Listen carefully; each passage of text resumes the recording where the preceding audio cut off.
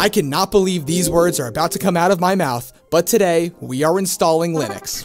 But we're doing it my way. Mounted on this disk is something called XDSL, which stands for Xbox Damn Small Linux. And if you're a Linux user, that probably reminds you of Damn Small Linux, or DSL. You can probably see where this is going. This is a fully functional Linux distro from 2006, specifically designed for the original Xbox. And it's super tiny in size. Now, I've never used Linux before, so this is actually all new to me. So I dropped the disk into my console, chose my CRT's resolution, went through a little automatic setup, and was brought to this desktop that shows no age whatsoever. From what I've gathered, the desktop for this distro is based off of Fluxbox, and it comes preloaded with some pretty cool things like remote desktop, Paint, Word and spreadsheet processors, file manager, audio player, even some games, and also Mozilla Firefox with the old icon logo. I have no idea how safe it is to use that though, or if it'll even work, so maybe I'll connect my Ethernet cable and try it out online if I'm convinced enough. But since XDSL is based off of DSL, that means that most MyDSL extensions from this time period should actually work on this distro, which is kind of awesome. And although what I said at the beginning of this video is true, you don't actually have to install this onto your Xbox's hard drive. XDSL can stay entirely disk-based, so you can just pop it into your Xbox's disk tray and load it up whenever you want, which possibly makes this the easiest way to run an operating system on a video game console. I would have gave the PS2 that award, but these prices are a little steep. Just to note, you do need a soft-modded original Xbox to run burned discs like this, and it is a darn shame that nobody has ever made a short-form video tutorial on how to do that. Anyway, if you're a Linux user, let me know what I should try out on this thing, and be sure to follow for more.